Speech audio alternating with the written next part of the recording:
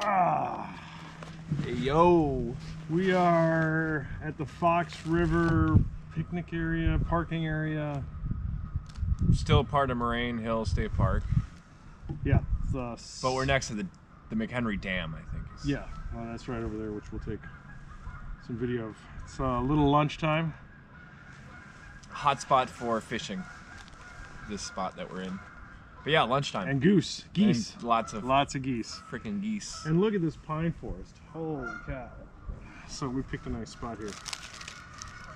What do we got for lunch today? Well, you tell me. I'm not exactly sure. You made the sandwiches today. I know it's your bread, and I know it's sunflower butter.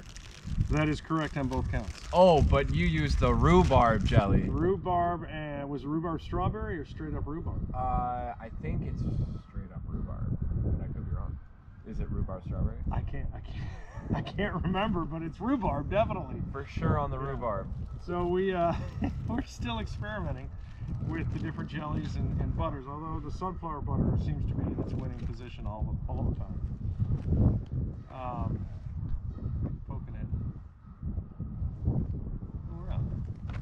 But this rhubarb is really pretty great. When we picked it up, I shared a story with Ryan about when I drove into Glacier National Park. I was in East Glacier Village, staying the night, and I walked into my diner and got a rhubarb pie. That was my appetizer. I had a rhubarb pie just sitting down, and then I think I had a cheeseburger, then I had like a blueberry pie for dessert. But the rhubarb pie was the first thing to catch your eye. Just rhubarb pie is on the menu. Let this be a tip for you, boys and girls. Rhubarb pie is on the menu. You pick that out. You go all in on the rhubarb pie. Yeah, I'm big fans. I'm big fans of pine forests. Something else I have is Goji Berries. So I really like Goji Berries, and I don't see them at a ton of markets, but I like to get them when I see them. Superfood. Let's see. Traditional Chinese medicine practitioners use Goji Berries. For what?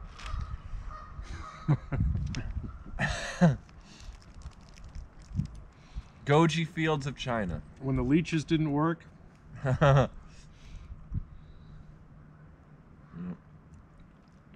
What's that iron?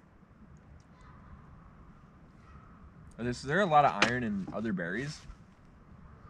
I have no idea, but it is. No, I won't even go there. But yeah, I have no idea. Huh. Where do you see the iron? Oh wow, That's what I'm saying. That looks more like contaminated soil problems. Hope not. I hope not too. A lot of potassium. All right, I like sense. rhubarb better than the goji berries. That's mine. True. My pick of the day is rhubarb. Your pick of the day? Oh, for sure the sandwiches, man. Okay. Sandwiches all day, every day. You know, there's nothing like a PB&J when hiking. It's easy to make, it's easy to carry, but you got to get strong bread. So if you're not making your own, get a strong bread. Wonder bread does not cut it. Get a nice rye or pumpernickel. Or yeah, or an 8 grain or something like that. Yeah. Pepperidge Farm over, well, fresh baked over everything. Pepperidge Farm over Wonder. Yeah. Good sturdy bread. We have new jellies that we're going to announce to you later on. So keep an eye out for the sandwich sessions, because we have a lot more jellies to share with you.